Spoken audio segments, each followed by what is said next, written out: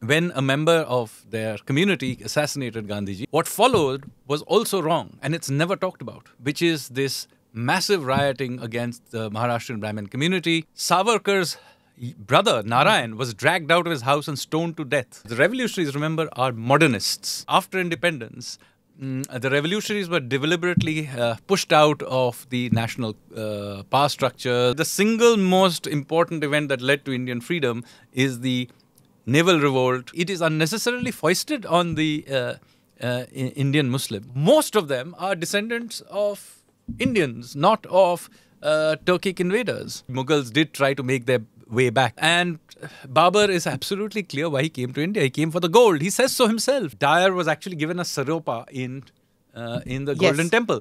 Now, that is bad in itself. But when you go there, you realize that the Jallianwala Bagh and the Golden Temple are 300 meters apart. Idea of Khalistani movement, interestingly, even today, comes from exactly those same gurudwaras that had been infiltrated with Hopkinson 100 years ago. The BBC program that was recently done, very controversial one. What is interestingly that much of this is actually done by people of Indian ethnic origin. India is a rising power. And so many of the deep state and corporate and geostrategic interests will want to trip us. Namaste, Jai Hind. Welcome to another edition of ANI Podcast with Smita Prakash. Today, my guest is noted historian and economist Sanjeev Sanyal. Sanjeev is very active on social media and he's a hot favorite at LitFest, where he talks about Indian history, its biases, which he says are Nehruvian, colonial and Marxist in nature. His critics say that he plays to majoritarian biases, but there is no doubting his scholarship. He's the recipient of the Eisenhower Fellowship, named Young Global Leader by the World Economic Forum, an adjunct fellow at the Institute of Policy Studies at the NUS, Singapore, fellow at the Royal Geographical Society, London, visiting scholar at the Oxford University. And because Sanjeev Sanyal is member of the Economic Advisory Council to the Prime Minister of India and helped prepare 6 editions of the Economic Survey of India, there will be a few questions on the state of the Indian economy. But first, about his book, Revolutionaries, the other story of how India won its freedom. Sanjeev, thank you so much for coming on the podcast. You've done a whole lot of TV interviews about your book. I had on the podcast J. Sai Deepak and Vikram Sampath, who spoke about how Indian history was one-sided. Now, most of us, the only source of history as such was that what we read in school textbooks. And now all of you are coming out, a whole bunch of you are coming out, authors, telling us that our history narration, which was there in our textbooks, was one-sided, was colored. And you're coming out with these stories, making us rethink that, why weren't we told about all this earlier? Why was our history so colored, so biased? So first of all, thank you very much, Smita, for having me on your show. Why did I write the book? Well, it's a multiple factors here. Obviously, one part of it, of course, as many people have guessed, many of the characters in the book are directly related to me. So I had some interest in those characters. I knew some of them, incidentally. Many of them lived into the 1980s. But I think the real thrust of why I went into this is somehow the story of India's freedom struggle never quite added up. And yes, you did hear, there was a, Netaji did this and Bhagat Singh did that kind of thing, the odd anecdote. But you always got the impression that never quite added up to anything. So at some point in time, I began to investigate it myself. I'm a curious sort of chap, and a completely different story began to emerge out of that. As I said, it's coincidental that I am also related to some of these people and they had told me anecdotes. But I never quite made sense of them till I really read this, began researching this book. So, you do mention about the Sanyal family. You put photographs also in the book. And like they said, you say that they spoke to you. Many of us, when your children, Yes. grown-ups telling you that, oh, we did this, oh, we did that, and this is what your uncle was. Don't pursue it further. But something must have motivated you that, no, I've got to, go dig deeper into this because it's so well researched. You've gone to libraries. You've actually gone to those locations. You've been to the jail cells. Some of the things that you write about, the torture in the jails and all, it's very it's very moving. It's very disturbing even. And the number of things, like the plots that you talk about. In fact, there are many times where somebody came late. They were supposed to escape. Gaadi late pahunchi. And then I wonder, if only we had cell phones in those times, sending location. Okay, this is where I'm going to be, and just pick me up and I will escape. So many things that happened that went wrong. So tell me, when did you decide that, okay, these distortions were there? Somewhere there are gaps, as you say. When did you decide, okay, I'm going to pursue this? So I didn't consciously think about this to start with. Do remember that before I began researching this, I was already writing books. So I'd already written a bunch of books. And at some point in time, just out of curiosity, I was also reading some of these characters. Some of these incidents are mentioned even in Ocean of Churn, for example, not in detail, but I mentioned them along the way. So at some point, I had gathered enough material that a picture began to emerge. For example, I began to get Bandi Jeevan, Sachindranath Sanyal's autobiography, into English. It's not yet been published. It will come out hopefully end of this year. But in the very preface of that, he says, the reason I'm writing this book, because I feel that a few chapters of Indian history will otherwise not be truthfully written. So there is this premonition he already has that the story of the revolutionaries is somehow, swept under the carpet or misrepresented, and he felt that he had to write his own testimony. And so when I read that, it felt like, oh my God, he's almost speaking to me, saying that you need to go out there and write our story. And you've written about both sides of your family. Yes. In a part of the freedom struggle. Tell us about that. So both sides of my mother's and father's family were in the freedom struggle. Both of them related to the revolutionary, the armed struggle part of the freedom struggle. So my father's family, they're Bengali, but they had settled in Varanasi in the late 18th century. There's still a neighborhood there called Bengali Tola. And they were very famous Vedic scholars. And over time, they intermarried with a wider community of Sanyals and Lahiris and others who settled in that area. You may even have heard of Lahiri Mahashai, who gave modern Kriya Yoga its modern form. He is a great-grand uncle of mine. So they were living there. And what they did was, interestingly, they ran a Vedic school and an attached akhada. And as I tell you in the book, this network of akhadas across India really became the driving force of the Anushilan Samiti, i.e. the revolutionary movement. So, just a small explainer to our guests who live, our listeners who live abroad. What is an akhada, and what was the connection with Anushilan? So akhadas are essentially gymnasiums, you can call them, but they are quasi-religious gymnasiums. So they're not secular places you hang out there and just do weights. They have existed since ancient times in India. These networks were very important to resistance to foreign invasions in the past, whether it's the Turks, the Mughals, the Europeans, and so on. And they had been basically defanged in the course of the 19th century by the British, and sort of taken away from their quasi-religious military role, and increasingly sort of secularized into sort of the gymnasiums or sports clubs. What Sri Aurobindo does is he understands that this is what's happening. This is the turn of the 19th to the 20th century, first decade of the 20th century, and he says that let's convert or sort of revive this network and use it to fight the British. And so akhadas are called different names in different parts of the country. North India, it's called akhada, but for example, in the southern tip of India, it's called a kaladi, or in Assam, it's called a khatro. So there is a network of these across India and has always existed. Young men, sometimes women as well, went into these akhadas. And, they still exist in more traditional parts of our cities and villages. Varanasi. It's more like an artistic form in many places, right? Like Kalaripayattu in Kerala. Yeah, but it was not historically an artistic thing. It was a real place to learn real martial arts for war. And the reason we, despite these hundreds of years of foreign occupation, there was always some resistance going on, had a lot to do with these akhadas. Okay, and the connection with Anushilan Samiti? Anushilan Samiti basically is this is the name by which, by the way, the revolutionaries call themselves. And why do they call themselves with a strange name? Because Anushilan Samiti literally means the discipline committee. That's because this is actually a network of these akhadas, where these young men, sometimes women as well, would basically meet each other, and these revolutionary ideas would spread. So this is what the revolutionary movement called itself, Anushilan Samiti. And of course, my family were involved in this akhadas, both.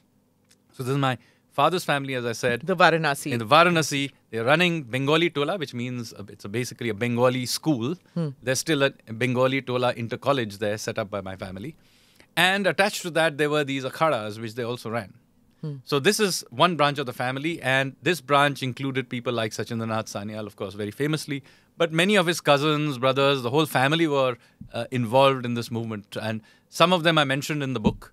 Some of them I hint to. I actually didn't mention everybody because then it would begin sounding too much like a family history. So that's my father's family. And they were then thrown out of Varanasi, and all their properties were confiscated around about 1927 By the British. By the British as a result of the Kakori conspiracy. And of course, Sachin Sanyal is sent off to Kalapani for the second time. To cellular jail. But what happens is that my branch of the family ends up in what is now Prayagraj, but then called Allahabad. And of course, there is a link to what happens then in Allahabad as well. It becomes a hub of revolutionary activities. You also talk about that it was so traumatic that nobody ever from the Sanyal family lived in Varanasi again or something like that. To that No, extent. it was not so much traumatic. We were just thrown out. So we didn't have anywhere to go back to. So nothing. Yeah. Okay. But that whole process when he was sent to cellular jail was difficult. Absolutely difficult because everybody's just uprooted and thrown out. And then different people made their way. Another branch went off to Gorakhpur, by the way. So and so on. And so in some sense, that our family then sort of dispersed. There's one part, I'm going to come to this, which I had taken out. And, he says, nonetheless, Sanyal's main concern was to find, I'm reading it out. Nonetheless, Sanyal's main concern was to find a way to free the remaining political prisoners from cellular jail, in particular Bhai Parmanand and Vinayak Savarkar. Yes. So then he goes and he says he met with Madan Mohan Malviya, gave him a patient hearing, but didn't offer any concrete. He gets disappointed. Sanyal gets disappointed. Then he goes to meet Jawaharlal Nehru in Gorakhpur. After hearing him out, Nehru commented, quote, "At a time when we are planning to go to jail, you want us to help others come out of prison?" This comment stunned Sanyal. Yes. And then he goes to Lala Lajpat Rai. He met Lala Lajpat Rai offers unconditional support. So here was your ancestor who was going pillar to post, trying to get people out of cellular jail because he had experienced it. Whereas the others, who were the moderates, so-called moderates, they hadn't experienced that trauma. Absolutely. So Sachin Sanyal, basically, he's my grand uncle, not my grandfather. He comes back from cellular jail. He is then one of the things he wants to do is to free all those people back that he has left behind. By the way, he describes how he felt somewhat guilty of being actually freed. Yeah, the survivor's guilt. Yes, the survivor's guilt. And he comes back and he's trying to explain to people that, look, cellular jail is not like any other jail. They are literally torturing people on a daily basis to break them. Yeah. They're working them to death. They are electrocuting them. They're just behaving atrociously with them. This is not like being sent off to the luxury wing of Naini jail or something like that. Where you have books and you can listen to parrots and everything. Yes, and or play badminton and other things. This is a serious place where you get tortured on a daily basis. Yeah. And then he suddenly realizes that nobody quite gets this. That cellular jail is a totally different ball game as a prison, and so. He's trying, in that passage, he's trying to basically incite some sort of a movement to try and free all these other people. But nobody seems to be listening to it. And finally, in 1920, he goes to the Nagpur session and where he is able to make a call for freeing some of them. And not particularly successfully, because I think Savarkar, it takes several more years for Savarkar to be allowed to return to the mainland. many more years before he's actually freed, Yeah. and so on. So that Savarkar, what you write about Savarkar is also very moving. The torture that he faced and all. I mean, so many have written about, what about Savarkar's life. But every time I read something, it's a new facet to the man. Anyway, we spoke about your dad's side of the family. Let's go to the mom's side of the family now. So my mom's side of the family, my mother's father's family, interestingly, their sort of, they were the surname is Chakravarti. And my great-great-grandfather was a gentleman called Mohini Mohan Chakravarti. Mohini Mohan Chakravarti's revolt against the British was actually to set up a cotton mill. And this is following... East Pakistan. This is now in Bangladesh, in a place called Kushtia. It was at one stage one of the largest mills, cotton mills in Asia, called Mohini Mills. How is it a rebellion? It was a rebellion because he actually set it up as a part of the attempt to create indigenous industries following the 1905 Swadeshi Andolan. Now, why I want to make this point is quite interesting. Is you see, the word Swadeshi has ended up being utilized as later on by Gandhiji as some sort of a return to the past, to a pre-modern utopia. But the original idea of Swadeshi was actually to be rapid modernization. And so there were many Indians, but specifically Bengalis, who went out there and began to sort of attempt to create new, modern Indian enterprises.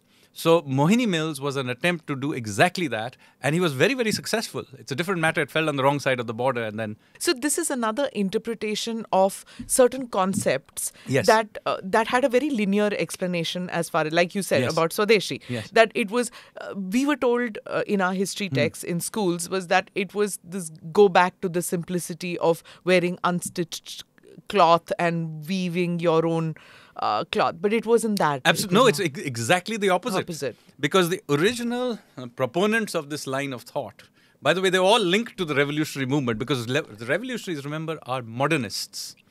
They are not attempting to go back to feudal India and the old nobility or whatever it is. They're entirely about moving forward to a democratic republic, and they're all about modernizing. Savarkar or Sri Aurobindo or Sachin Sanyal, they're all modernizers.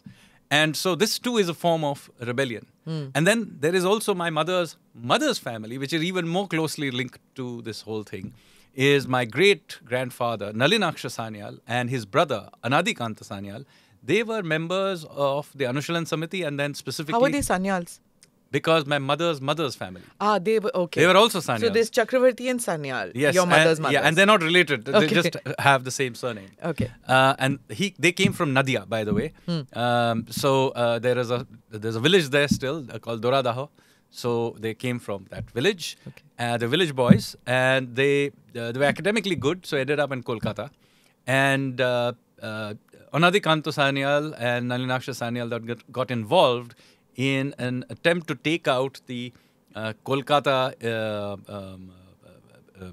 the police intelligence service led by a gentleman called Tegart. And so they carried out a bunch of assassinations, and Anadikanta got captured. He was beaten to death in Rangpur jail and then died from his injuries.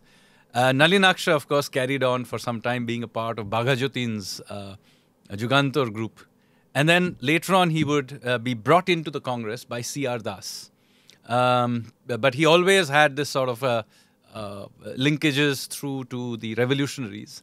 And that's why he eventually also became very close to Netaji, because Netaji also had that sort of tilt. So the book has a whole lot of this thing, these conversations and these linkages that you talk about. In an era where communication was so hard. It was so hard because there were no cell phones and there were no telephones. So, of course, all that wasn't there. And then the intelligence network of the British. Absolutely. You talk about how, everything, there were informers, collaborators who just informed the Brits. And then those guys were sent off to cellular jail. It was like, okay, they're going to do something. If they were lucky, they were otherwise hanged or shot dead. Hanged and shot dead. Yeah, that part is very disturbing to Yeah. know that there were these collaborators. And I can sense, reading it, that there's another book coming on these collaborators. So tell me about that. When you were researching it, did it come as a shock to you? It came as a shock to me when I was reading it, but when you were researching it? It didn't come as a shock. I mean, as I said, I grew up in an environment where some of this stuff was always murmured around. Huh. So, I would be told that so-and-so person may be a great guy now, but this is his real history. So that kind of thing. So, I always had that kind of murmurings around me. But what I have done here is, as politely as possible, mentioned a few of them. Do remember that many of them and their descendants are still leading lights of our current elite. So I didn't want to unnecessarily provoke that and sort of take the conversation too far in that direction and then become controversial for a different reason. But fact of the matter is that after independence, the revolutionaries were deliberately pushed out of the national power structures, narratives, and everything. So I have to come back to what you're saying. What you're saying is that the revolutionaries, their contribution was erased, and the collaborators, they are still part of the elite in India now? Absolutely. Okay, elaborate, please. So what the interesting thing is, India becomes independent. It becomes independent because of a number of sort of efforts. It included various branches of the Congress. Congress was not just a monolithic party. Even the revolutionaries were inside the Congress in many places. And of course, the revolutionary movement, there are many other movements as well. But at the time of independence, however, the revolutionaries, first of all, did not have any senior leaders. All their senior leaders had been killed or had died for variety of reasons or gone missing, as in the case of Netaji. In addition to that, remember what happens to them. The two provinces that provided the most revolutionaries, Punjab and Bengal, actually get partitioned. Lahore, very important hub of revolutionary activity, Dhaka and East Bengal. So all these revolutionaries, far from thinking about grabbing power in Delhi, are suddenly homeless. So they're rushing around, their properties are being taken, their women are being raped, their houses are being burned down. So they have completely different concerns. And then one branch of the Congress party ultimately consolidates power, which is the Nehruvian branch. And in the 1950s, I have to say, and this is not just about, the human thing about trying to increase the importance of your own contributions. The Nehruvians go out of their way to actually wipe out the memory of other branches of resistance to the British, particularly the revolutionaries. So, for example, the cellular jail was almost entirely pulled down. The bits that you see today are just two radials. The rest was pulled down. And even these two radials were almost pulled down just in order to systematically remove all places of importance and memorials to the revolutionaries. But why? They were dead, gone? No, but the movement was still there. It involved hundreds of thousands of people. I mean, do remember the revolutionaries were capable of winning elections inside the Congress in the 1930s against the Gandhians. The Gandhians were, of course... this moderate extremist bit. Yeah, that's been going on for a long time. Yeah. So they could have usurped power. Yes, they were not a trivial thing. The problem that they faced was they had no unifying force. So they got scattered across from the left to the right, the communists on the left to the RSS on the right, and many branches of the Congress themselves. So what happens is that the Nehruvian branch of the Congress essentially comes to power. And they need allies. And who are their allies?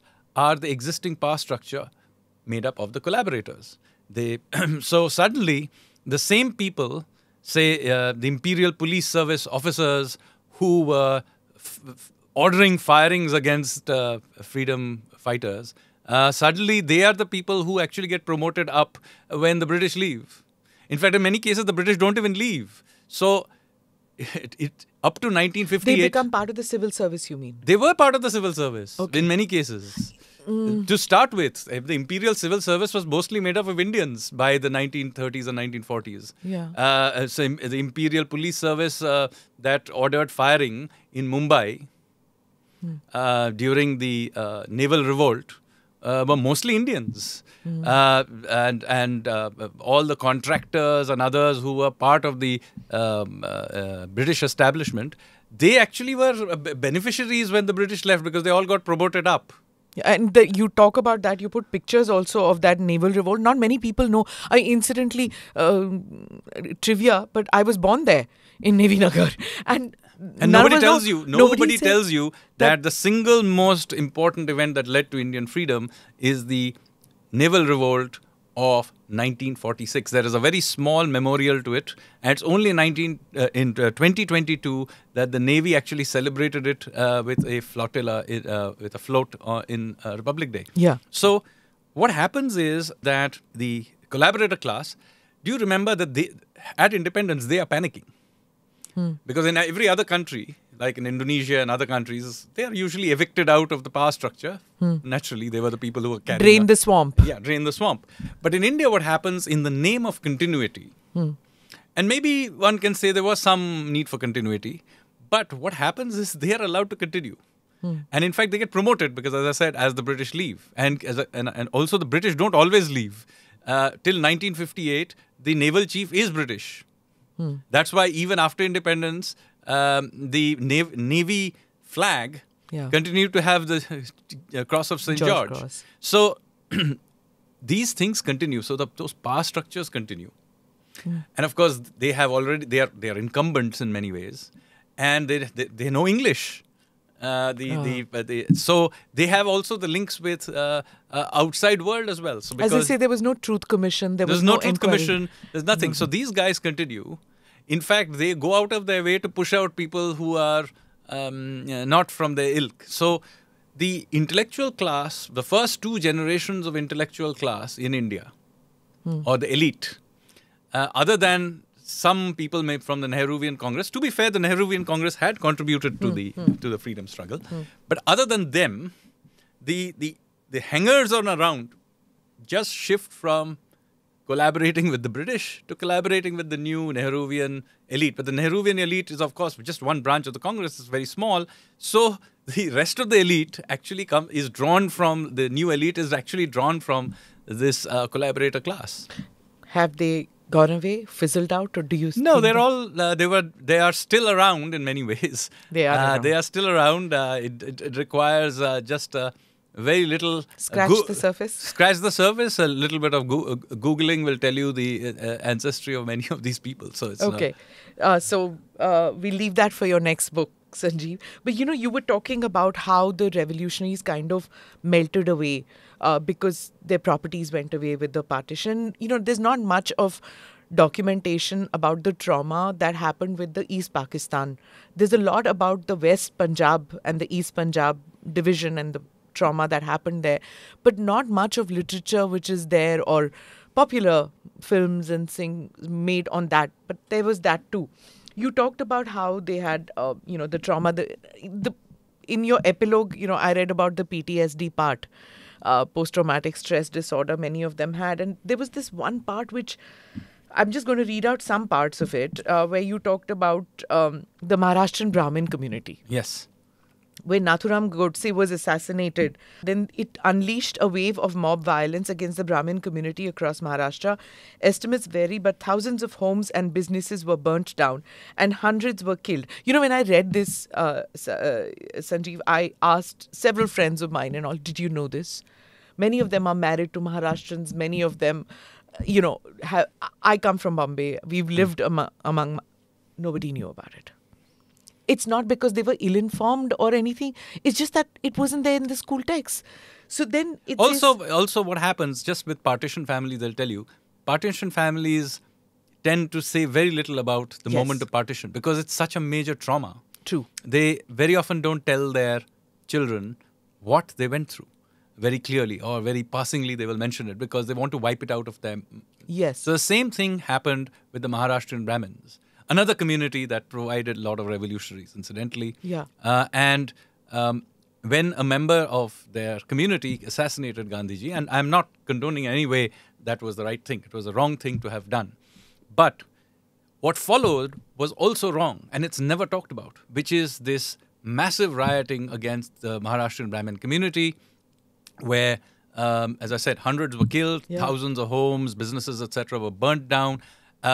Savarkar's brother, Narayan, was dragged out of his house and stoned to death. I mean, eventually died. And it was a Congress mob. It was. And this is why it is mentioned important. That. He says that a large mob of Congress party workers turned up at the home of Narayan Rao Savarkar, dragged him out on the streets. They beat and stoned him mercilessly before leaving him in a pool of blood. And then he says, and then you write about how they went looking for Vinayak Savarkar at his house in Dadar. This is there by others also, but it's still, disturbing. Where he was staying with his wife Yamuna and son Vishwas on the first floor. As the mob stormed into the ground floor, they were delayed long enough by a couple of supporters to allow the police to arrive. This likely saved the family from meeting the same fate as Narayan Rao. And then you write about PTSD, and having suffered years of torture in prison and then partition, many former revolutionaries suffer from what we today call post-traumatic stress disorder. And then you write about Ulaskar Dutt. Now, I want you to... this was, of course, that he was so severely tortured in cellular jail that he almost lost his mind. He talks about repeated electrocutions. And when those electrocutions were happening, he was thinking about Leela. Yes, so I'll tell you the story. Now tell me the story about Leela, because it is heartbreaking. So Ulaskar Dutt was the expert bomb maker in the first generation of the Anushilan Samiti. And after the Alipur bomb case, 1909, 1910, he's sent off to Kalapani. Now, as I told you, cellular jail wasn't just any old jail. It was designed to break people. And there were hundreds of these revolutionaries, and they were systematically put through torture, mental and physical. Now, after several years there, obviously, Ulaskar Dutt's health broke down. And he was severely ill at some point in time, running high fever. And he simply refused to run the oil mill, which was one of the ways they would force physical labor on them. And so the jail warden and his accomplices, said, no, he's just putting on an act, which is odd. You could always tell when somebody is running high fever. Anyway, so they drag him off and they begin to electrocute him. They tie him to a chair and they are electrocuting him. And he's screaming. And the rest of the jail can hear him screaming. And by the way, this is deliberate because he's being made an example of, right? So it's not like the British want to hide this. They want the rest of the prisoners to hear. And through the electrocution, he keeps collapsing. So they wait for him to revive and again put him through this. And eventually he loses his mind. After days and days of going through electrocution, he loses his mind. The other prisoners, by the way, go on hunger strike and so on. And so finally, when the news of all of this begins to leak out, the British authorities decide, okay, we'll let him off, but he's lost his mind. So they send him off to Madras, now Chennai, to a mental asylum to recover. But it takes him many, many years to recover. Now, while he's doing all of this, do remember what is happening. What is keeping him sane? The image of Leela. So who is Leela? Leela was his college sweetheart, who was the daughter of Bipin Pal, another very famous nationalist. Lal Bal Pal era leader. So he's the Pal of the Lal Bal Pal. And was his classmate. And they were engaged to get married when he was arrested on the Alipur jail case. And so throughout all this torture, he sees this drifting image of Leela in front of him. And that's what that's the only thing that keeps him going through these years of first torture in jail, then this electrocution, this period of mental instability and all of that. And so he comes out after many, many years, when he recovers enough, and goes looking for Leela. And of course, he finds that Leela... Which year are we talking about? We are talking now many years... Post-independence? No, they are still well in the independence. Maybe in the early 1920s. Correct. So he goes off looking for Leela. And Leela, of course, had waited for him for many years, but he had gone off to cellular jail, no communications. She was unaware of all the tortures he went through. She was unaware what happened to him afterwards. And so after waiting for many years, she then decided maybe he had died or whatever. And she had married somebody else and was living in Bombay, now Mumbai. So Ulaskar Dutt is obviously, sad, but what can he do? So he sort of drifts back and he still rejoins the revolutionary movement after all of this. gets arrested, does various things. And then at the time of independence and partition, he's living in his village in East Bengal, in East Pakistan, and he becomes a refugee. So when he sort of becomes a refugee and he moves to now independent India, somebody tells him that Leela is now a widow and is paralyzed from waist down. So he hunts her down in Bombay and finds her, takes him with her to Assam, Silchar, where his family, or he sets up his home, new home, and marries her, and then looks after her till she dies. Wow. So eventually she did marry her. What a love story, right? I mean, Absolutely. And you could not have made this up. yeah. I mean, if I did this in a movie, it would people think it's just not believable. But this is a true story. I know. So, in the beginning of the book, when you mention him and you said that more about their love later. So I was like, where is this going to come in? And then it comes right at the epilogue. It was very touching. There's also the story of Beena Das. Tell us about that before I go to Komaga tomorrow. Beena Das was one of the daughters of Beni Madhav Das, who was, by the way, the teacher of Netaji, and one of the reasons Netaji went in the nationalistic sort of stream. So now Beena Das, incidentally, used to practice shooting in what is now Hindustan Park area in Baliganj in Kolkata with my great-grandmom. That's Nalinaksha Sanyal's wife. And they used to shoot regularly. And then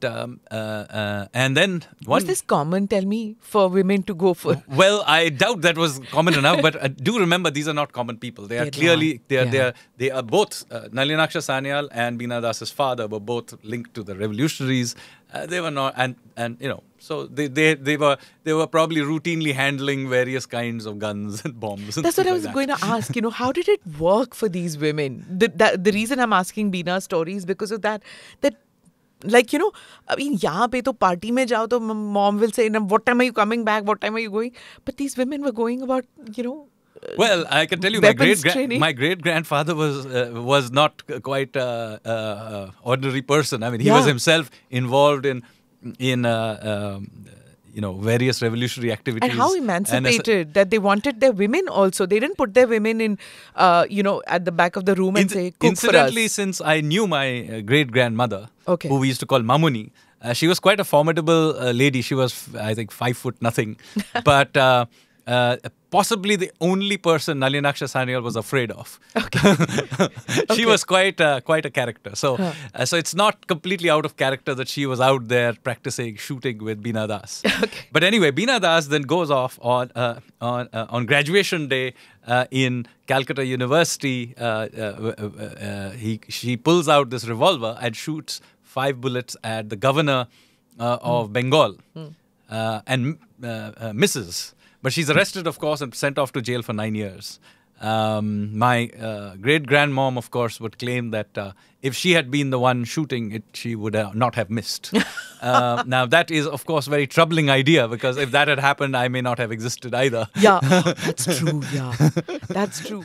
I'm going to read out this one portion when we talk about the Gadarites. You say this, that the whole episode, you talk about the Komagato Maru and, bringing the Granth Sahib on the, he carried it on his head and things. And you said that the whole episode sent shockwaves, because of what happened then. I'm not going to go into the details about that, what that Komagato Maru incident is. People can Google it and read it if you have not read it before. You write about this and you say that the whole episode sent shockwaves across India and the diaspora. In Canada, a group of Gadarites decided to kill those they suspected of working for British intelligence. One by one, their bodies were found. This included Arjun Singh. Then there's Bela Singh. Then you talk about Meva Singh. A Gadarite pulled out a gun and shot him dead. Meva was immediately arrested, condemned to death. Bela would survive a couple of more assassination attempts in Canada before being killed in Punjab later.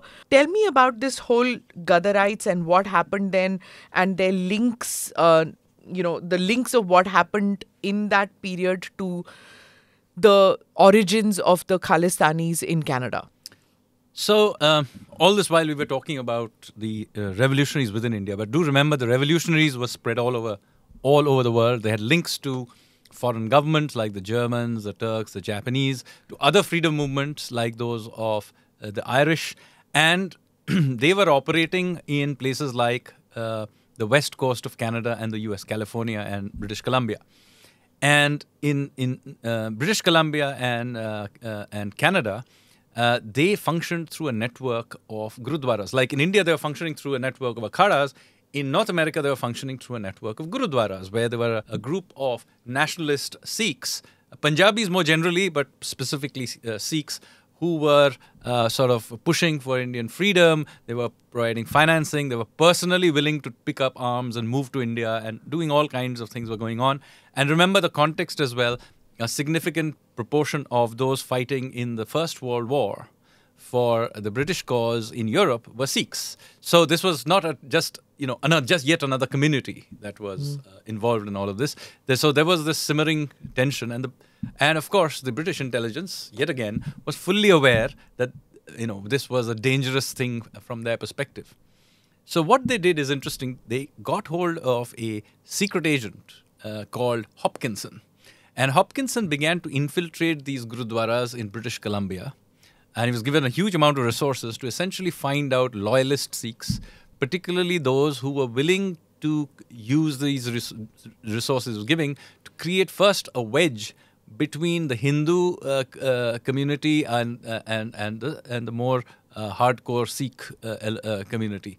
And so till that point in time, the Hindu-Sikh community was basically indistinguishable. It was more a spectrum than clearly separate.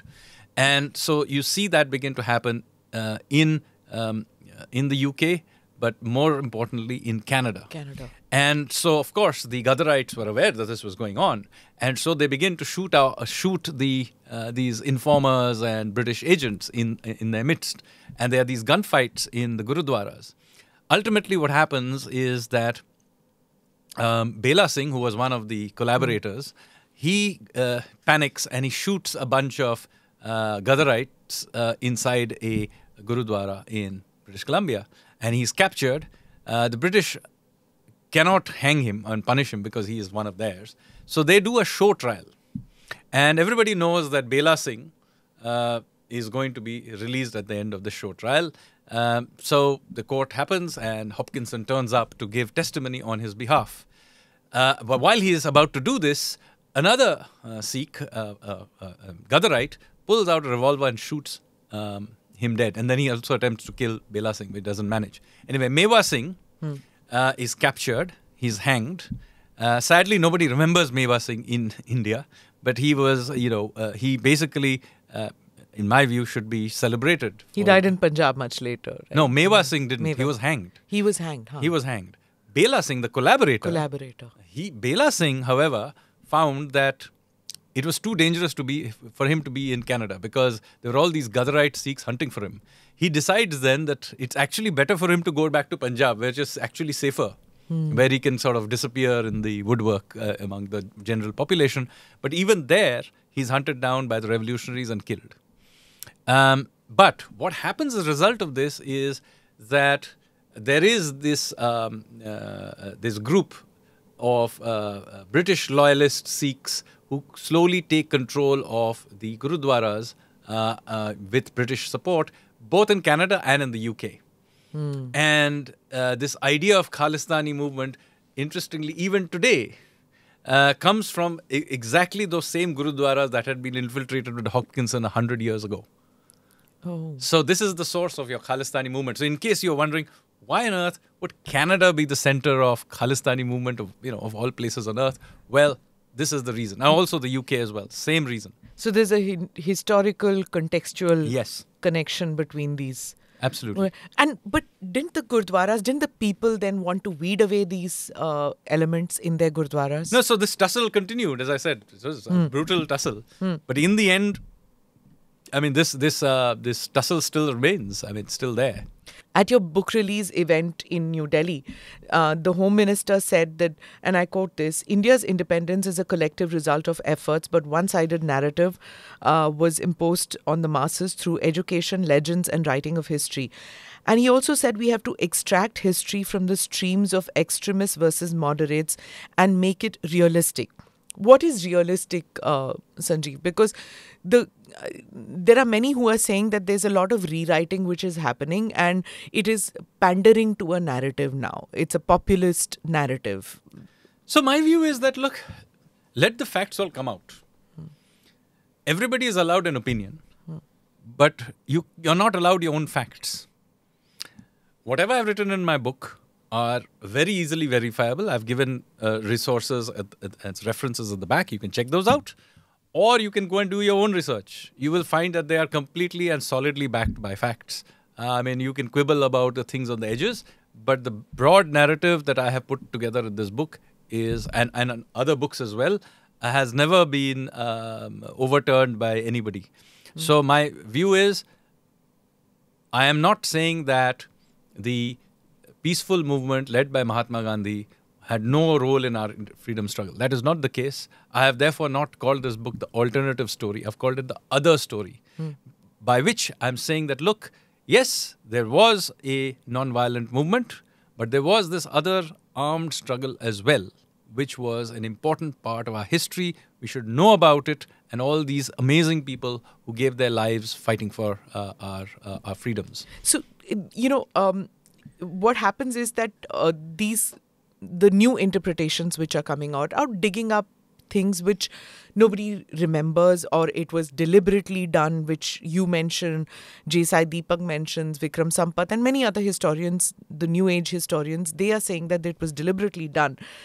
What happens also is that religious identities come into clash over these historic narratives. Now, I can give you, it could be about the Mughals, it could be about Tipu Sultan, and now when elections come, then it's resurrected again. So was there a deliberate attempt that let's put Band-Aid over all this because it's just going to cause... Well, putting Band-Aid doesn't help. What was the history was history. This is what the facts are. Lying about them doesn't help at all. I mean, just to give you an example, there is no evidence that Tipu Sultan was fighting for Indian independence. I mean, he was going quite happy to write letters to the Turkish Sultan asking for help. So he's asking for, help from all kinds of foreign groups. And the people he was fighting were not only the British. He was fighting the Nizam, he was fighting the Marathas, he was fighting the Travancore. More than adequate evidence that he was doing atrocities against fellow Indians. Very little evidence that he was fighting for Indian independence. So if your purpose is to look for Muslim patriots, then let me put some others. Why not Ashfaqullah Khan? Yeah. Right? Here's a man who he was part of the Hindustan Republican Association and was hanged for the Kakuri case. So the problem here is that if you really want to dig in, you'll find all kinds of other things as well. But this peculiar skewed narrative, it doesn't really help because it doesn't convince anyone. Even a mild scratching of the surface of history shows you that these narratives are false. It's like when they talk about Mughals, it's saying nobody celebrates Dara Shikoh. Whereas... Not just that. I mean, we start with this utter absurdity of trying to celebrate Babur was Indian because he died here and did not take our money and go away. Well, he actually wanted to. He couldn't find his way back to Central Asia. Road was blocked. And for many generations after that, the Mughals did try to make their way back. By the way, an expedition was led even by Aurangzeb when he was a prince to try and make their way back to Bukhara. So, and that they didn't come here to loot and plunder. They came here to make this... To civilize us or something. But this is absurd. You read Tuzuki Barbari or Babur Nama in Persian. And Babur is absolutely clear why he came to India. He came for the gold. He says so himself. So, you see, what happens here is that two things. One is this is false and it doesn't cut any ice. Secondly, what you have done here is that you have then painted the idea that their Muslim identity overrides everything else. And that somehow Indian Muslims of today must somehow identify with Babur because he was a Muslim. Now, this is a very dangerous line of thought. So let me explain why. This is exactly the mistake that Mahatma Gandhi did during the Khilafat movement. What was he doing? He was basically asking Muslims to join the freedom struggle, not on the basis of their freedom, but on the basis of their allegiance to Islamic the linkages. Turkish Caliph, Turkish Sultan, who was also considered the Caliph. So the point I'm making is that this is a very slippery slope.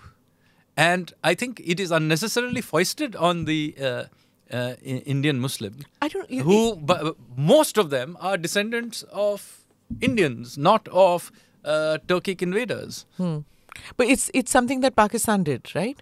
When they were doing their history narration. So they have done it.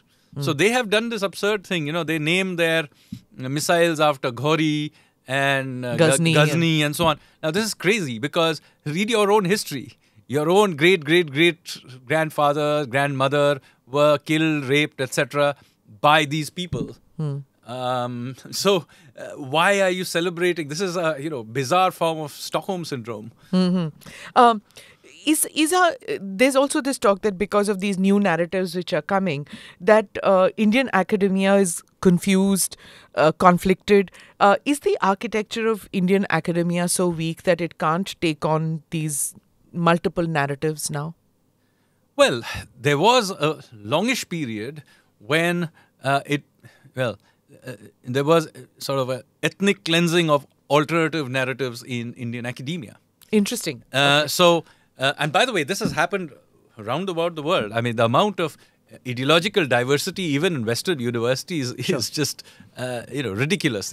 But you still have the odd thinker who may not conform. But in India, it was absolute complete cleansing. And this started from the 1950s. You saw, in the economics field, for example, you had the likes of B.R. Shenoy, just pushed out because he wanted more market-based. Mahanovya Sindhi, you wanted to. Yeah, you wanted to bring in this somewhat entirely socialist kind of thing. So, and you see that also in the history writing. R.C. Majumdar is pushed out from being the chairman of the writer of the official history of... His books were not available for a long, long time. Yes. So, this was done in a neat and clean way.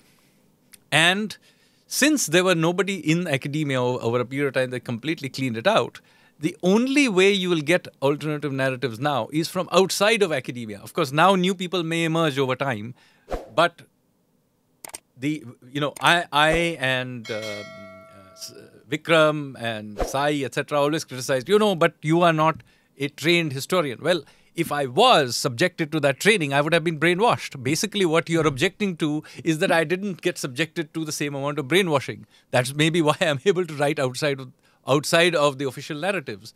But a massive system of brainwashing in the name of sort of historiography and of course patronage systems in terms of papers and seminars and doctorates, etc.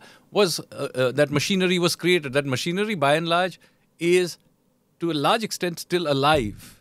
But what is happening is that outside of that controlled environment, other narratives are popping up. So now that we're talking about your other hats and how it's held against you, so let's get on to that. You're a numbers person. Yes. So why did you abandon that? Have you abandoned that? No, your regular job is that. Yes. So give me some gyan now on this bank collapse which has happened. How safe is Indian money, and especially of the startups, and how can India prevent this kind of a thing happening here? What's happening with the Silicon Valley Bank? I'm presuming that's what you mean. Yes. And the other smaller banks that have Yes, also VB gone Bank. under Yeah. as we speak in the US. This is precisely what we were warning the world about, including the US. So you go back to the COVID period and you will see leading economists, including some who have won Nobel Prizes like Stiglitz and Krugman, and of course many NRI economists based in the West, telling us, go out there and spend helicopter money, monetary and fiscal expansion, it does not matter, and so on. And you will remember that many of us who were in government, and myself personally, we were continuously saying, bad idea. This is not a demand-side shock to start with. This is a supply-side shock. And pushing in all this fiscal and monetary resources in this massive burst is going to create bubbles. So what has happened is, first of all, many developing countries have gone under, Pakistan or Egypt or Sri Lanka and so on. But even developed countries have ended up with massive debts, and also this rush of liquidity in then created all this dislocation in the Silicon Valley Bank as one example of it. What happened? They got a lot of money. They didn't know what to do with this. So they put them, I can't believe they did it, very frankly. They stuffed them into long bonds. Now, anybody who has even done the first undergraduate class of any bond maths in their finance, when they're doing their finance course, will know that any increases in interest rates will lead the bonds to crash. Collapse, and yes. the longer the bonds, the worse that crash is going to be. I mean, if they were forced to do something with that money, maybe put it in very short-term bonds or whatever, of short-term instruments of some sort. So instead, they put them in these 10-year treasuries. And inevitably, when interest rates went back, the prices of those bonds collapsed, and essentially they went bankrupt. Yeah. Now, this is really toddler-level mistake. And I can't believe this happened. But do remember that we were being advised to do this here in India. And in some ways, this is, in a slightly different way, is what we actually did do following the financial crisis of 2007-8. Yeah. We had gone out there and done this massive amount of lending, and it had created bubbles, and it had led to all kinds of NPAs in our system, which, I was part of the team that went through it in 17, 18, 19, cleaning it up. So what I'm trying to say here is that we were being advised to do things would have inevitably led to exactly the things you are now seeing in the US and in Europe and other countries and the UK. All of them now have extremely constrained fiscal systems. They don't know what to do because they've already committed so much resources, massively over-indebted, inflation that is not in control. They're trying to control it by tightening monetary policy, but their banking system now cannot suddenly take this tightening. So, one of the important lessons here is never lose track of macroeconomic stability. And the true test of economic character is being able to hold it together when you are under severe stress. And I think we passed that test. The true test. Why didn't the ratings agencies, why did they give them A ratings and stuff like that? The bank. This is a common problem. And this happened because of two reasons. The first reason is often more sort of played up, is that their incentive structure is to give everybody a very high rating, because then, the person who gets rated pays, so you want to give them the best rating possible. And so there's an incentive structure problem. And there is a lot of debate about the agency problem, incentive structures, etc. But in my view, this is only one part of the problem. The other part of the problem, a more severe problem, is that even if you sorted out all these agency problems, it wouldn't do anything, is that, frankly, the future is unknowable. So therefore, what you need to do is to create buffers in the system in various ways and really look through their balance sheets and stress test them over and over again. And that is unfortunately not done very much. So it's not the case just that the rating agencies have an incentive problem. Many cases they genuinely don't know what's happening, and so. But that's their job. That's their job, but they don't do a good job of it. And I have written extensively on why, unfortunately, we end up taking these ratings way too seriously and hardwiring it into policy. So now what happens in these situations is suddenly everybody's ratings go down. So you have to force capital onto it in the banking system. That causes further tightening and so on and so forth. So instead, the ratings now become pro-cyclical. So just when you need more capital is when you are having these ratings downgrades. And even banks which are otherwise fine will suddenly find that they have to tighten things up. And when the whole system does this, you actually cause the problem to worsen. And it's in some ways negating what the Fed is trying to do as putting liquidity in. Could it happen in India too? Well, anything can happen, but we have put in a lot of trouble to try and create all those buffers over the years. We created the Insolvency and Bankruptcy Code. We took the trouble of taking very large companies through the insolvency process. We reinstated creditor rights. Much of this was painful in the years 17, 18, you will remember, or even 19. Yeah. You will remember. That was the time you came to India. That was the time I came to India, and one of the first things I did was to look through the dirty dozen of these large corporations that have run up huge debts. And, of course, to do some. By the way, the term "dirty dozen" was my application to to this. I remember reading about it. Yeah. Yes. So the problem was, of course, that our back in 2015-16, our banks were stuffed with all this NPAs, and the problem was that everybody said, "Now, oh my God, what we're going to do with it? We have this new Insolvency and Bankruptcy Code, and but, it's never been tested." So one of the conventional ideas of that time was, okay, there's a lot of this stuff that, thousands of these NPAs, tens of thousands of crores of bad loans, etc. What are we going to do about it?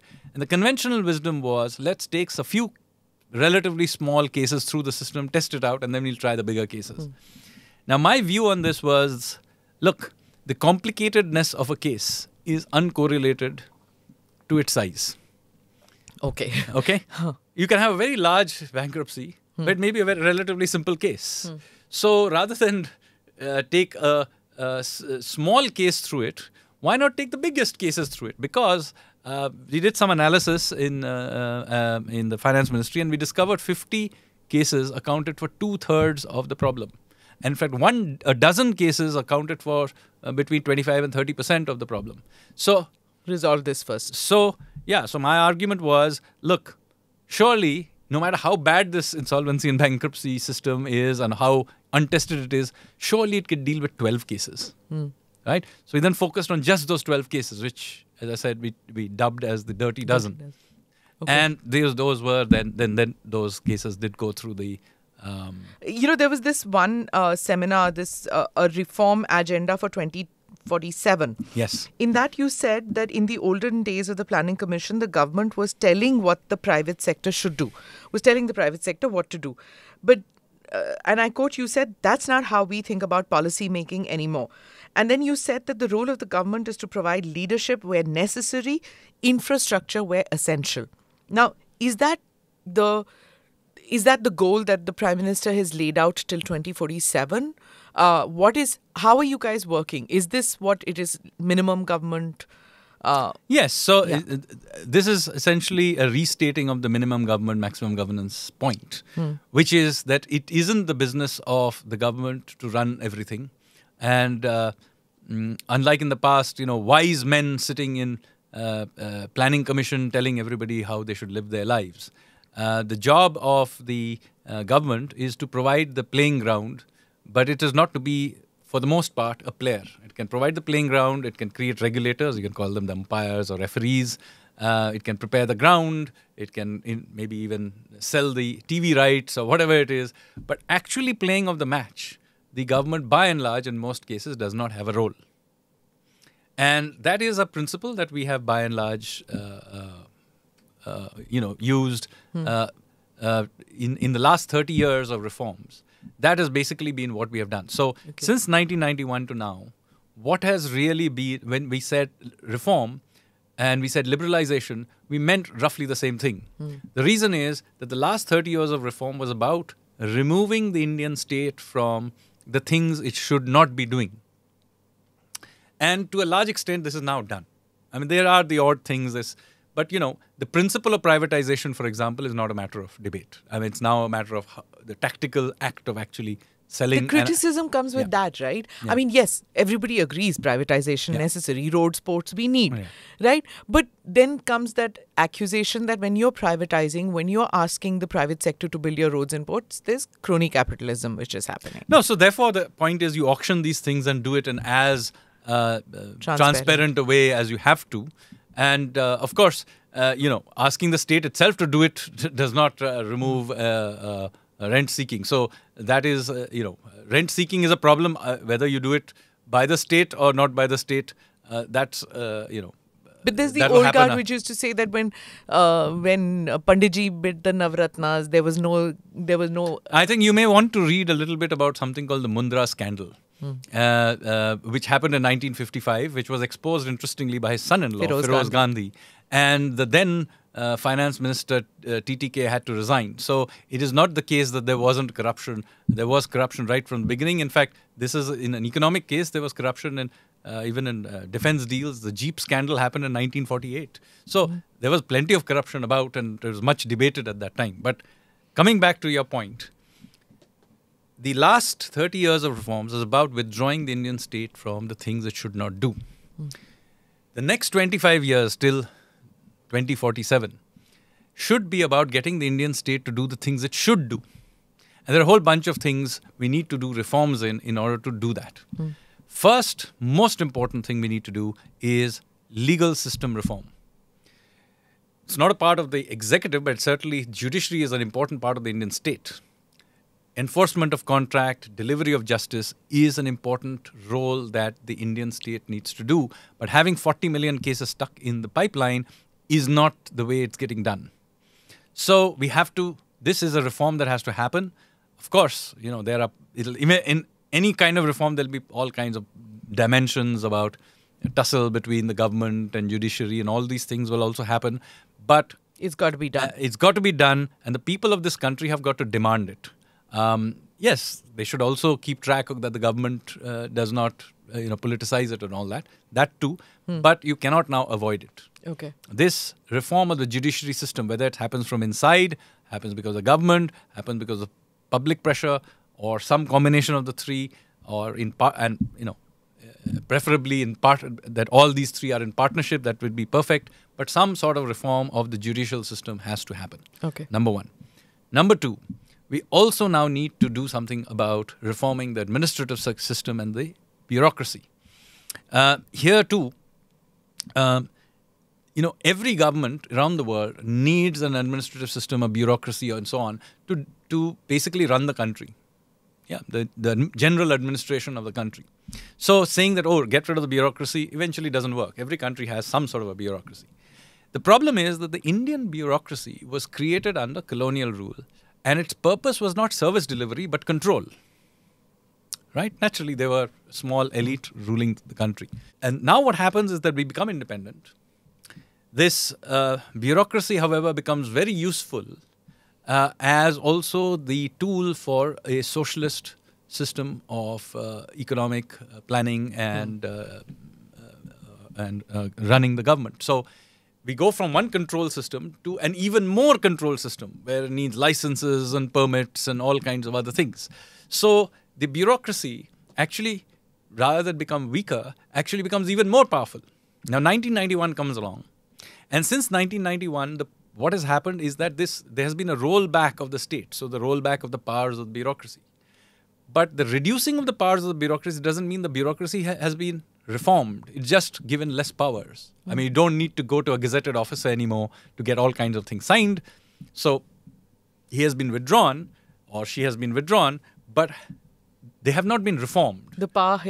Yeah. So what you now need to do is to go through administrative reforms to get the bureaucracy to be designed not for control but for delivery of service. Police reforms included in this. Police reforms are also part of this. Yeah. So generally getting the machinery to be service oriented, i.e. today there's no point in complaining that the bureaucracy is not delivering because it's not designed to do this, and no individual. There may be an individual, IAS officer or IPS officer was particularly good and forward-looking, etc. But that can't be the basis of this. No, yeah. See, we are all trying to improve the individuals. No, system overhaul. The system does not. So you. There's ask, an overhaul that you. Absolutely, you take. How does a district get run? It gets run by a district magistrate or district collector. Yeah. Average district magistrate is 33 years old, 34 years old, very junior person, has no experience on ever running anything. Yeah. Suddenly is made the virtual king of that district. He or she is there for 2 years, that absolutely has no chance of even finding out half the things that need to be done. And inevitably, he or she is made chairman of every third committee in that district. And they probably haven't had chance to even attend one meeting or chair one meeting of whatever that subject is. So we need to, for example, make the district magistrate a more senior role. Allow people to be there for longer periods of time and take this as this is the cutting edge of administration, right? Okay. So there are many, many things that need to be done. Okay. So judicial reforms, admin reforms. I can keep going. You can keep going. But these two reforms are absolutely critical. Getting the Indian state to deliver the things it's supposed to do. Justice, and then, of course, administration, which includes, of course, municipal administration, other policing and other things. You're very active on social media, Sanjeev. So a couple of questions which I have, which came up, which I've seen you respond also. This whole thing that, these reforms will be carried out or these changes are being carried out because of electoral autocracy. There's this term which is being bandied a hell of a lot, where it says that because the BJP has the numbers, they are thrusting this down the throats of people where there is no consensus in the country about these things. So all democracy is supposed to be through majorities, no? As long as a certain class had the majority in parliament, not necessarily majority of population voting for them, had a majority in parliament, even if it was in coalition, they thought it was democracy. When they get voted out for a variety of reasons, this elite now suddenly finds that democracy isn't such a useful thing after all. So, and by the way, this is not only in India. Many places in the world, what's happening is that the idea of liberal democracy is that self-certified liberals win, right? So whenever the self-certified liberals don't win, then it becomes you have to create these oxymorons like electoral autocracy. I mean, it's just completely absurd things. The idea itself is absurd.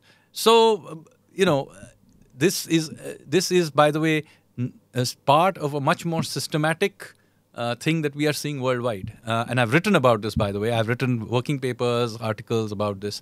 How we are seeing systematically a narrative built against India, whether it's by VDEM or EIU or Freedom House, all of them, by the way, funded by nebulous private charities such as the Soros's Open Society, etc.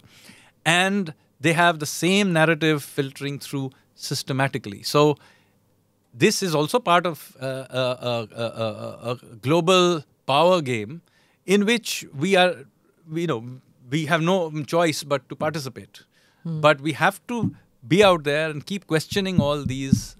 Power, we have to participate, like why? Why? Because, you see, we cannot ignore these things. So let me explain this. Many of these indices, like, the ones that I just mentioned, these institutions publish a whole bunch of things, index on global freedom, index on democracy, academic freedom, and so on. And you will see India is always rated as low as possible. Yeah. So, you have 140 countries. It's very annoying. Yeah, 140 countries ranked on democracy. India is 108. Yeah. Yeah. Or we are rated in academic freedom below Afghanistan and Pakistan. I mean, just imagine. Yeah. So there's obviously not even a pretense of being objective about this whole matter. So I began writing about this for some time now. And the response is also quite funny. The VDEM's director basically comes and doesn't respond to any of my criticisms. Instead says, no, our things must be right because we use high maths and a supercomputer to work this out.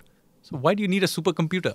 All you did was took opinions of 25 people. That's it. I mean, a survey of 25 people to decide on how the world should be ranked. You've got to be kidding me. So this is the level of operations that is happening. But all this while, we never called them out. And a lot of people's view was, ignore them. You can't ignore them. I'll tell you why. Because you see, many of these things get slyly hardwired into real life things. So, for example, all these indices by VDEM, EIU, Freedom House, many others, they eventually end up in something called the World Bank's World Governance Indicators. Now, this in turn is 20% of the weightage at many of our sovereign ratings. And sovereign ratings have an impact on the rate at which FDI, everything. on all kinds of things. This is therefore a kind of power that is in a secondary way managing narratives is used by these nebulous funders to essentially manage the world, let's say. And this is, by the way, being extended. So please take this seriously. There's something called ESG norms. You will see this everywhere from now on. It's called the Environment, Social and Governance norms. And there is a very strong lobby worldwide trying to put these norms and indicators and indices into investment decisions, trade decisions. And so they will be used against us. Why? Well, because it serves various purposes in terms of, you see, India is a rising power. And we don't seem to be listening to, Western narratives or at least of the deep states in many of these countries. And so many of the deep state and corporate and geostrategic interests will want to trip us. We should expect this to happen, but I'm just telling you that do not be blind to what is a very well-oiled machinery. Okay. And this is not just happening in these perception indices, by the way. We talked about perception indices, but I will be in the next few days also publishing a working paper on how this happens even in hard data. So when you see the UN population division calculating India's, expected, expected life expectancy at birth, or ILO is calculating female labor participation, or WHO is creating a global standard for stunting, and then it gets into all these global hunger index and all of this. Yeah. And of course, freedoms. No, freedoms and all that perception. So all those perception ones, there's a lot of debate. There's also Professor Babonas who's also been raising this. I've been raising it for years. So there's at least some understanding, some pushback that these opinion-based stuff is dodgy. Okay, but now the hard one. But the hard data ones are also dodgy. Okay. And as I said, I'm going to publish a paper very, very shortly. I've been writing about it in newspapers and otherwise, but I'm publishing a working paper very shortly where I will show you even this hard data is systematically tainted. And one of the sad facts is that our own data agencies are participating in it by not applying their minds to many of these global sort of standards and so on. There's no pushback from our own data agency. So one of the things I'm trying to do is to get there be a much greater consciousness in the government and in non-government data agencies in India that when you apply global standards, sometimes they are good, sometimes they are not so good, sometimes they are appropriate. So it's not always they're inappropriate. But there seems to be something very odd that of the many, many of these indices which I went through, you never find there being an error on the upside. The error is always to the downside. To the downside. Okay. Now, how can that be possible? Yeah. So I think there has to be some investigation into the matter. Now, some part of it may be simply, not some grand conspiracy, just that sectoral interest in that sector wants to exaggerate how big that problem is in that sector because they then get grants, both from the government or private sector or international grants, by exaggerating the problem. So that is one part of the problem, certainly, because I found that in many of these cases, the people in that sector are aware of this. But they don't seem to be, there doesn't seem to be any great interest in correcting the error. So, Sanjeev, I was talking about, the many hats you wear. Now, you came back to India in 2017, and there were many like you who, came in 2014 and 2017 to be part of Mr. Modi's agenda or the BJP's agenda for India in the next decade or whatever they had their plans. It reminded me a lot about when Rajiv Gandhi came to power. He invited a whole bunch of young people saying, come and be part of the India story. Pakistanis say that happened when Benazir Bhutto came to power. She also got a whole, all these educated elites of Pakistanis who were working in England, who were working in the US saying, come be part of the Pakistan story. did that inspire you in some way when Mr. Modi came to power that, yeah, you want to be here, you want to be in India? What was it that made you leave a relatively cushy job and come to India?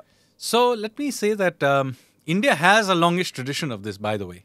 So they have, at least in the space of economists, so let me just stick to that part. You saw, for example, Manmohan Singh is also part of that phenomena. Then you had a generation that happened around about the liberalization time, a little bit before, when you had Montek Singh, Vijay Kelkar, and others who came. So there was also that. And then later on, you had briefly Raghuram Rajan, for example, came. He went back. But so there has been a history, at least in the field of economics, of Indians living outside of India or leaving their jobs, coming back and carrying on here and being quite successful. I mean, Manmohan Singh went on and became Prime Minister. But some of them didn't stay. I mean, some of them went back, like Arvind Subramaniam. Raghu went back as well. So there's a mixed bag. But the idea of people coming and participating in the India story is a well-established one well before me. In my personal case, of course, I've been very much aligned to a particular way of thinking about the India, its economy, and so on. And of course, the term right wing is bandied about, and I understand that it doesn't always exactly translate into the Indian context. But for the lack of conservatives, maybe or nationalist or whatever you may want to call it. Anyway, you know what I mean. Yeah. So there is a group of thoughts which I subscribe to, which aligns with certainly what Prime Minister Modi is trying to do. And so I had actually met him even before he became Prime Minister, when he was in Gujarat.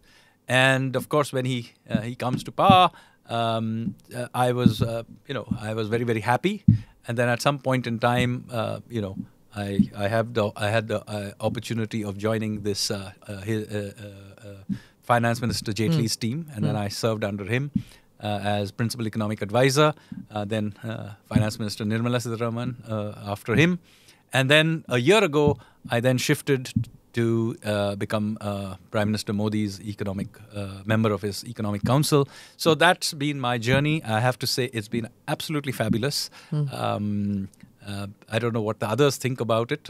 Maybe they have to put up with a somewhat idiosyncratic character. But I have had a great time. I always like to know about the author, not just about the book. What leads you to write about Indian history? You're an economist. You have a day job which is so exhausting because you're working on on transforming the Indian economy. What is it that you do that inspires you? What is it that you do to relax, to give you ideas? What makes you what you are? So I am a believer in what is in basketball is called the full court press. So that play the whole thing. So I don't have any silos in my head. You're not center right, center left, center. No, that's an ideological point. I'm saying silos in my head. basketball. I was talking. That's no. I play the whole thing. So you play forward, back continuously. Maybe people find it more exhausting, but in my head, there are no silos. There is no silo between history, geography, economics, urban design, or any other space in life, because these are actually pedagogical separations. Yeah, because you talk about monuments also. So many times I've seen you've taken pictures in your book. I've even published reports on what we should do with national monuments and so on. So in my head, there is no separation between these two. In fact, in real life, there isn't any separation between these two. And so I think the fact that these subjects are taught separately, that is just convenience of the academic system. The real world does not function in silos at all, and I don't see why we should in the real world have these silos. If you have the processing power to deal with different things and you find them interesting, do it. But the perception about the right wing, I'm using that term, I know nobody likes it, or the right and left, but the perception about the right wing is, they're not happy people. They don't know how to relax. They don't know. So they're very sanskari. They will eat only vegetarian food. They're not urbanists. You're an urbanist. Absolutely. Right? So the entire idea, that you are breaking that stereotypes. Well, as far as vegetarian food is concerned, let me say that I am on record to say that I am a great lover of crustaceans, Okay. As is well known. But that's again stereotype, no? Bengali, okay, fir. Yeah, so people. So I think people have these stereotypes, and there's no particular reason to have them. I have also written books like Life Over Two Beers, and what do I relax? Cricket? Well, Cricket. No, not cricket. Not cricket. Not cricket. No, I cannot understand how people watch Test cricket. This is really like watching paint dry. If you want to, don't say that. Absolutely. If you want to lounge around on the lawns for 5 days, choose croquet. Okay? Oh God, the most boring thing ever. Yeah, the same thing as Test cricket. If you want to make it interesting, get rid of the pads and the helmets. Maybe I'll watch it. Otherwise, That's please. a blood sport you want to watch. Yeah, so I like martial arts. I am a black belt in Taekwondo. I like watching mixed martial arts, Okay. boxing. You trained in martial arts? Yeah, I'm a black belt in Taekwondo. Now that's something that your ancestors would love, right? Yes. Shooters, and then now you have... No, akhada runners. They used to run akhadas. So yes, absolutely. Both Nalinaksha Sanyal and Sachin Sanyal were very much, used to run akhadas. So very much my thing. Much for Punjabis who think that Bengalis are more into art and culture and have nothing to do with martial arts and all. And here you are. So it's a stereotype, right? So Right. Bengalis, at least, the stereotype Bengalis have of Punjabis, they're not into culture but agriculture. Agriculture. But that's not true. A Punjabi music and poetry has a very long and rich history. Yeah. So the same thing is true of Bengal. 100 years ago, interestingly, Bengalis were known for being entrepreneurs. Today, nobody thinks of that as being the case. Yeah. My own family, as I told you, my mother's family were entrepreneurs. So there is, one. And you travel a lot. I've seen in your book that you weren't just you didn't just go into a library and do your research. You went to all those places, and you want to partake in the culture of the place. Like Absolutely. you've gone and you've tasted cuisine. Somebody takes you to a restaurant in a place which you imbibe. Yes, so it's not so much clear in this book, but my earlier books is even also. more Yeah. so that I go to those places and I talk about what happened. But even here, I go to Raj Bihari Bose's restaurant in Tokyo and tasted his recipe, for example, of chicken curry. So my view here is that you need to be able to engage in it. Now, there is also a personal angle to this. I actually don't like writing. People don't realize this. No, after so many books. No, I actually dislike writing. I actually like researching them. Okay. I thoroughly enjoy researching all these books. You go to places, you do cool stuff, you know. Yeah. So I enjoy that part of the thing. But and you then humanize those people so much. It's not dry characters in your book. Yes. And then when you talk, like you said, about the curry. Yes, so I go and eat because, by the way, Raj Bihari Bose earned his living running a restaurant. So and his chicken curry is still his recipe is still being used in Tokyo. So people interest you, right? It's not just dry interest. Yeah, people interest me, but I think what interests me is actually the act of researching all of this. Because I said I don't have too many silos in my head. So this is part of that. I like to immerse myself in the world in general. So this is part of that immersion process. So when I'm researching, it makes no sense going and spending all your time in the library. And by the way, if you just do that, you'd actually miss many, many important things. Like, for example, it may say in the memoirs, let's say, that I went in so-and-so place and went down this lane and turned left. Now, somebody who's just read it in a book will not understand that turning left is important, because if you go there, you'll see that if you turn right, something totally different would have happened. Yeah. But there is no way you would be able to tell that if you just read it. So you have to go to that place, immerse yourself into it. And as I said, it's part of what I do anyway. As a, so I went to, and some of it I enjoy myself doing. Like the cellular jail thing. Yes. Till you went and saw those rooms. Yes. That just to say that they were tortured wasn't you enough. can't tell. You have to go there. These are tiny room, smaller than this room, Yeah. cold brick walls, and with just a door, a barred door in front of you, where, by the way, it's been designed in such a way that the prison guards can continuously watch you, whereas you can't talk to anybody on either side. So it has been designed for a particular kind of mental control, and you can read all of you want about it, Like but Jallianwala Bagh, unless You go and you stand go there. there, you don't. You feel suffocated when you go there. Not just that, you don't also realize that, a few weeks later, Dyer was actually given a saropa in the Golden Temple. Now, that is bad in itself, but when you go there, you realize that the Jallianwala Bagh and the Golden Temple are 300 meters apart. Yeah. You're literally going to the same location, and you are being honored for carrying out genocide. So I think it's very, very important to go to the place. Otherwise, That is again a part which was the Band-Aid. I keep coming back to that. The collaborators and the Band-Aid. That nobody talks about how he was given a saropa, about how there were collaborators then. Absolutely. They are collaborators then and they are collaborators now. I'm coming back to the book even though... Yeah, but you can see that happening even in today. Yeah. So, for example, even this suspicious narrative that is continuously bandied about India, electoral autocracy and all of this. Yeah. Or, for example, the BBC program that was recently done, very controversial one. What is interestingly that much of this is actually done by people of Indian ethnic origin. So this collaborator class is still there. Interestingly, many of these people are direct descendants of those collaborators. But point is that this class has always existed. And we can't deny that, few 100,000 Brits ran a country of hundreds of millions of people. It was only possible because of collaboration. But today, there's no monetary benefit that they would get No, by doing that. Well, first of all, there is monetary benefit. I mean, after all, you wouldn't need billionaires to be funding this stuff otherwise, would you? And then there are intelligence agencies of friendly countries, some of them in our neighborhood. There are corporate interests and so on. So I think you have, the entire episode relating to vaccines, for example, just happened 3 years ago.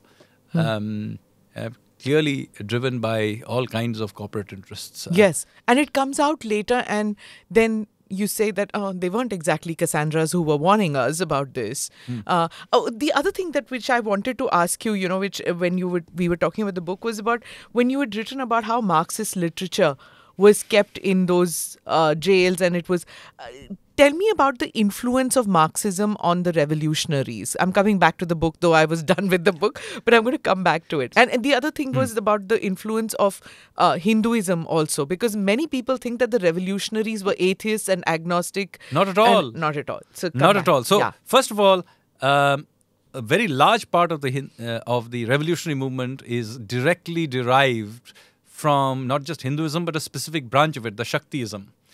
Many of them were very strong Shaktas, i.e. worshippers of Bhavani or Durga or Kali and so on.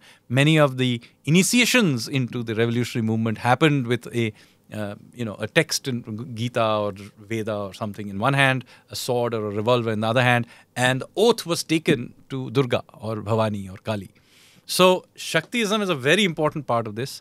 When you listen to Vande Mataram, the first two stanzas are relatively secular about the motherland, but the next three are clearly derived from Shakta imagery. So the part of Vande Mataram which not many people recite. Yes, but you should listen to it. Yeah. In fact, for this book, I actually created for the third and fourth stanzas. I got my younger son to create a video for it, by the way. Yeah. You can see it online.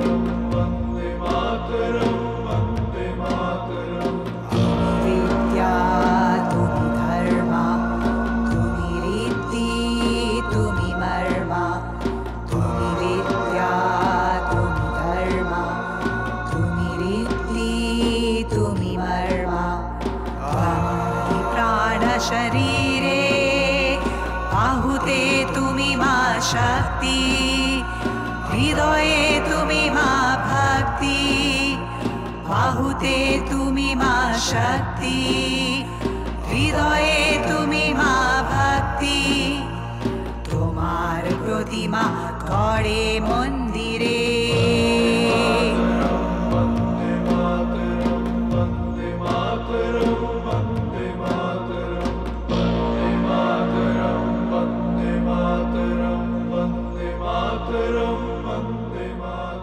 What happens is that, it's important to remember this because this is the section that was sung by the revolutionaries to the gallows. And so Hinduism and more specifically Shaktiism was a very major part of the ideological driving force of all of this. And that comes in that Anand Math movie absolutely also. Comes in Anand Math. And by the way, they are also being inspired by, for example, Shivaji, who himself is inspired by Bhavani. So there is this very strong lineage of ideas and so on. Now, somewhere in the 1920s, interest arises in Marxism. Because remember, till the point of the Russian Revolution, nobody really has heard of Marxism in India. It's really in the late 20s that something pops up. But the revolutionaries living outside India are the first to find out about it. Many of them, by the way, have become refugees in Soviet Union because they have nowhere to run away. So they end up in Tashkent, and one of them, M.N. Roy, actually founds the Communist Party of India in Tashkent in the early 1920s. But in India, nobody knows much about this. Till the very late 1920s. And one of the very first people to read about the Marxism in India is, of course, Bhagat Singh. But it is very important to remember that Bhagat Singh is not the founder of the communist movement in India. He's in fact himself a part of a explicitly nationalist movement. He's hanged, do remember, for avenging the death of Lala Lajpat Rai, who would today be called Hindu nationalist. His movement, the Hindustan Republican Association and the revolutionary movement from which he derives himself, is led by somebody called Sachindranath Sanyal, who totally despises Marxism. And he writes that repeatedly in his book. So he's a completely anti-Marxist.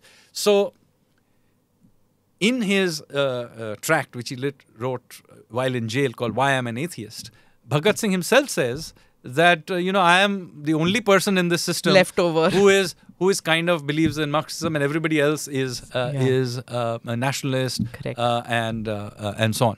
So that is that is how things were till the 1930s. Now what happens is that the communist movement begins to gather pace in the 1930s. There are many reasons for this. Some of it is Russian support, but interestingly, also reason was that the British actually supported the spread of Marxist literature in Indian jails to the revolutionaries in order to divide them from the nationalists. So many revolutionaries went into jail as nationalists and came out as Marxists. And of course, by the 1930s, who controls the Communist Party? It's British communists. And to some extent, the Russian communists. There's some conflict between the two. But British communist double agents like Rajni Palme Dutt, who was half Indian, half Swedish, and many others. And of course, it turns out to be a great investment because, of course, the Marxist, former revolutionaries, now Marxists, communists, side with the British during the Second World War. And so you have the Communist Party leaders calling Netaji as, running dog of Tojo and, criticizing him and so on. So that is how it happens. Now, what happens, unfortunately, is that M.N. Roy, the original founder of the CPI, drifts off from the party. And of course, after independence, there is another problem that, they had said all these bad things about people like Netaji. And they didn't really participate in the freedom struggle. So they adopt Bhagat Singh as a sort of, see, our guy had also participated in the freedom struggle. But in fact, Bhagat Singh had nothing to do with the Communist Party of India. So they are retrospectively bringing him back. And that is why you have this strange situation. 3 people are hanged on the same day for the same crime. Bhagat Singh, Sukhdev Thapar and Rajguru. You only hear about Bhagat Singh. Why? because he has been resurrected by the Marxists. Because he's the only person they could sort of say, Marxist guy also did something. And so he then becomes like a founding father of Marxist movement and also freedom fighter, and is adopted and built out in subsequent decades. Of course, Bhagat Singh is a remarkable person, but his subsequent... Not an icon of Marxism is what you're saying. Yeah, he's not quite an icon of Marxism. He was not a part of the Marxist movement. He was a part of a nationalist movement. Yeah. As I said, he ultimately gets hanged for avenging the death of a Hindu nationalist. Yeah. The other two who are hanged with him would today also be called Hindu nationalists. So... it's rather difficult. We're going to go into a burrow now about Hindu nationalism, and that's a whole different thing. Yes. So anyway, for all of you, do read this. It's a very easy read, doesn't take much time, but very interestingly told story about so many heroes that we should have known about. Thank you, Sanjeev, for being part of this podcast. Thank you so much for having me here. Thank you for watching or listening into this podcast. Do like or subscribe on whichever channel you have seen this or heard this. Namaste. Jai Hind.